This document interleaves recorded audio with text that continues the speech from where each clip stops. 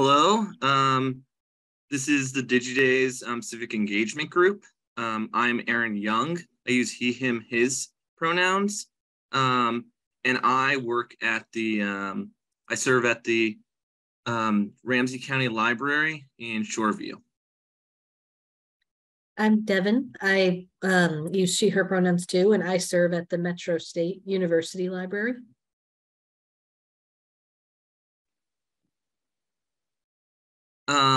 So just to give some background on what DigiDaze is. DigiDaze is also known as the Digital Resource Fair.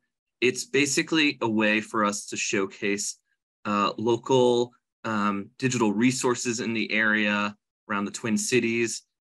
It was held in Rondo Community Library on July 15th from 10 a.m. to 3 p.m.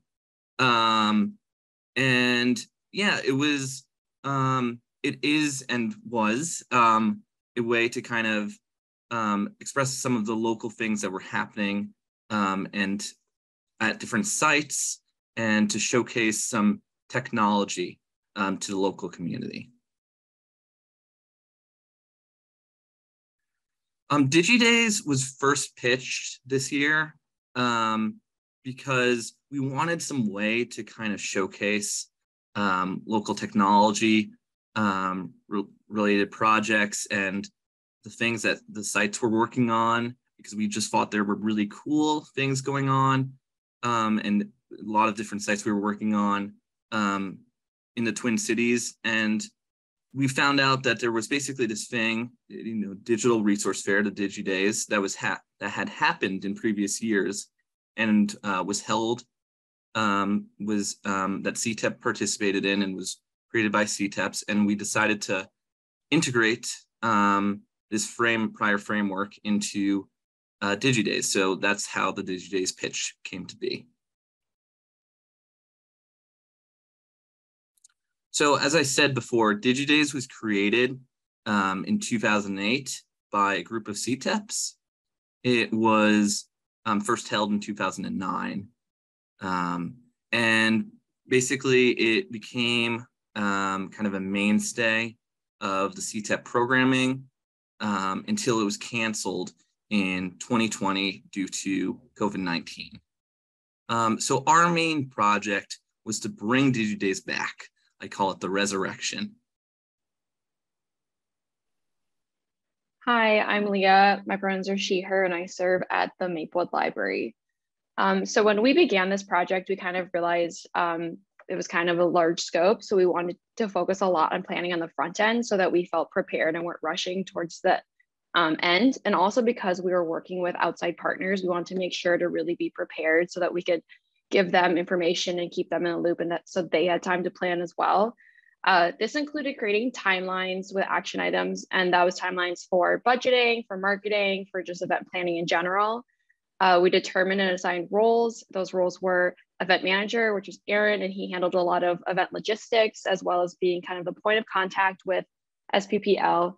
Maddie did outreach, so they kind of worked with a lot of organizations in the Twin Cities in order to get them involved and work with them so they had all the right details and stuff.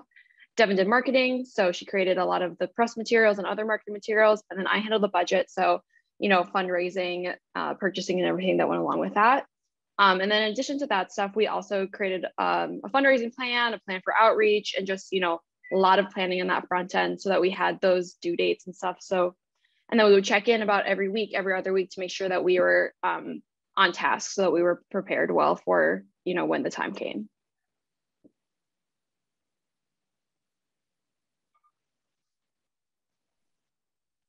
Hi, so yeah, I handled the marketing. The first thing I did was create a style guide to help us kind of stay consistent with our press materials. For example, we knew we wanted both of the D's and DigiDaze to be capitalized, and we just wanted to ensure that there was consistency throughout the process. I wrote some press releases and sent them to local publications. I wrote social media posts and copy for an event posting on the St. Paul Public Library website. And I also designed a logo and the flyer that you see here for us to include in our materials and to share with the CTEP cohort. I'm Maddie. My pronouns are she, her, and they, them. I serve at PCs for People. Yeah, so I did the outreach, basically compiling a list of community organizations we wanted to showcase at DigiDaze, and then reached out to them, confirmed their involvement, and was kind of the go-between between the DigiDaze team and our community partners. So really what we were looking for was local Twin Cities-based organizations that provide low-cost or even free access to devices and or tech education. So you can see some of the logos of our partners here, but we can go to the full list of our partners now. And so basically we had a small list of previous DigiDaze partners, and we're also lucky that many of our CTEP sites, fulfilled that criteria we were looking for. So yeah, we reached out with that kind of as a jumping off point. We reached out to 23 organizations, and we ended up with this final list of 13 booths at the event. So we had 11 community organizations that had booths or tables at the event, and then 2 booths, the ones with the asterisk there, were actually our fellow CTEP civic engagement projects that also presented at the event. As I mentioned earlier, I handled the budget. So on the left, you can see our original planned budget of $570.60.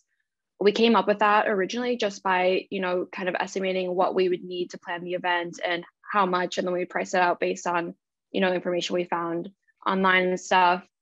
And then on the right, you can see the actual budget of $437, and that change kind of accounted for, once we actually kind of knew what we were doing, we had a better idea of what we would actually need, as well as SPPL ended up providing food and beverages, which was a large part of our original budget. So we ended up not actually needing that, as well as we base our final budget off of how much we fundraised. So you can kind of see that breakdown of those 2 budgets of what we predicted we were going to spend and what we actually spent.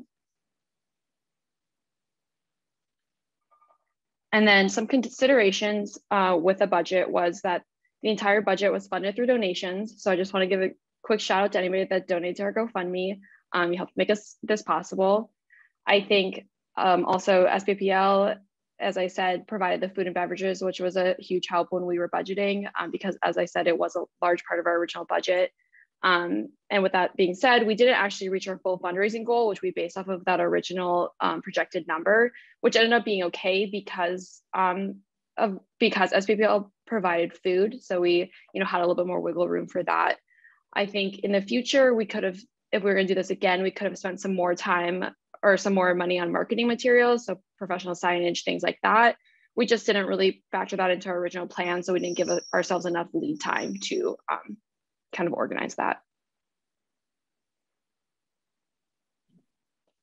So at the actual event that was held on July 15th, there was 32 attendees, 17 of which visited every single booth. So that was quite a success that they were able to interact and see everything that was able to, that we had at store.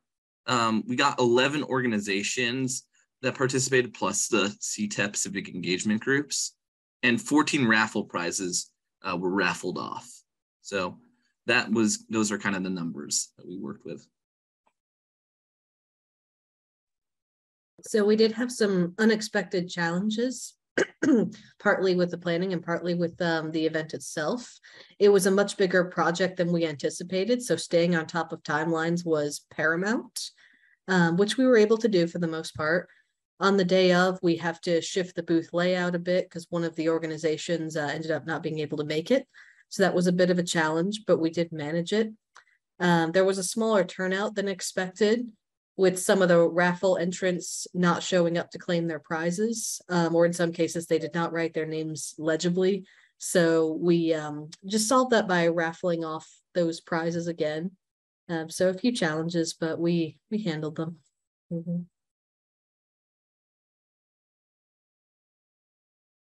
Then to talk about what went well, yeah, as Devin said, one organization had to drop out about a week before, but on the day of kind of our final booth plan or booth list, everybody showed up and everybody had really great kind of engaging and interesting activities or table setups at their booths, which was really great to see.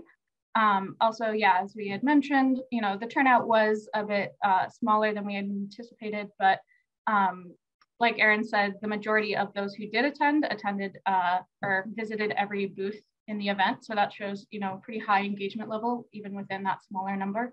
And also shows that we had kind of a map system where attendees could visit every booth in the event, get a sticker at each one, and turn it in for an extra raffle prize. So that shows that was pretty effective.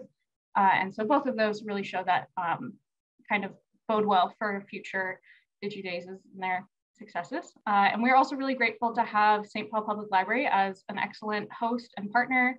Yeah, they provided the venue, tables, chairs, snacks, and even had their own booth at the event. So we're really grateful and hopeful for the continuation of that partnership in future DigiDays. With all that being said, some considerations that we kind of came up with for the future of DigiDays. So if this were to happen again, possibly, I think the biggest one being maybe hosting at a different time or day to hopefully improve the turnout. We did host this on a Friday from 10 to 3. So there could have been people that were interested, but, you know, had to work or something like that. So we'd be interested to see how that would affect that turnout. We also think that the raffle could be executed differently. It was kind of tricky because people had to be there to win since we couldn't really coordinate picking up prizes at a different time. So I think kind of executing that in a different way could have been more effective. And then, as I mentioned earlier, additional marketing could be something that would also help improve that turnout.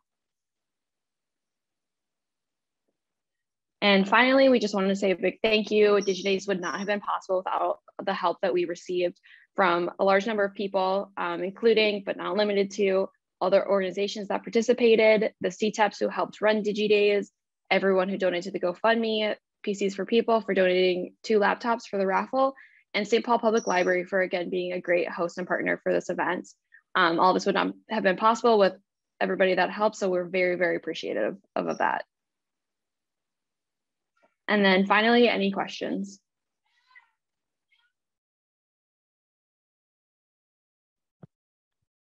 Round of applause for this group. Thanks, DigiDays. And yeah, if you have questions for this group, please put them in the chat and I will read them out, or comments. We take comments too, but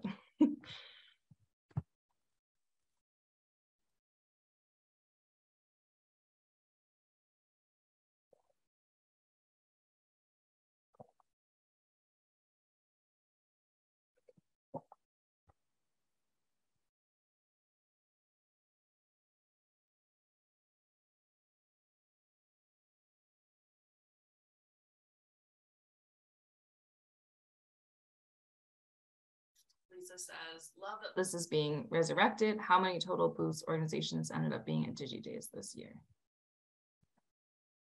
There were 13 total booths. 11 of those were community organizations and 2 were other civic engagement projects. Yes, and that was Lisa Lambert, but Lisa Pearson de la Cueva. Hi, Lisa. Just a note of gratitude for carrying on this tradition. So glad you were able to do DigiDays.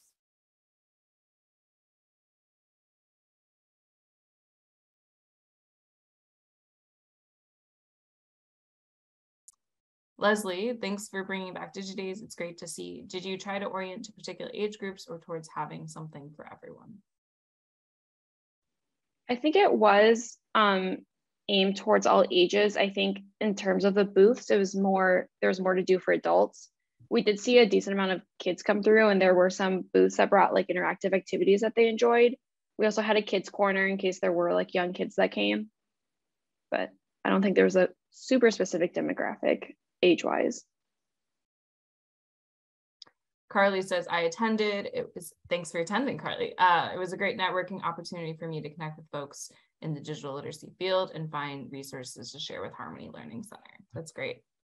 Allison says, I really enjoyed the interactive activities and demonstrations, 3D printer, video game, the photo booth. Mm-hmm.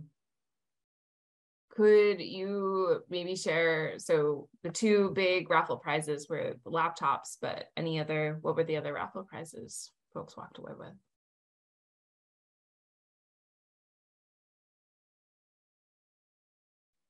Some of the raffle prizes were a couple of books on technology. Like there was one on Microsoft Office. There was a Bluetooth speaker. There were some gift cards. We had a a whole bunch of little goodies that all had to do with technology in some way.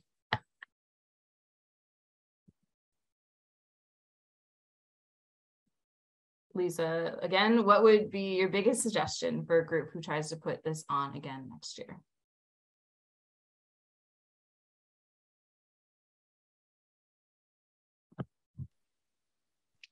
I think, like we mentioned, the biggest thing, the biggest thing we would change is turnout. So I think just making more of an effort for one, finding the best day and time that would work for people. So, maybe doing some research on that, on other events that they do that get a turnout, as well as, really focusing on marketing and how to reach the people that we want to serve. I think like more concentrated efforts on those two fronts would be something that would do well to increase that turnout.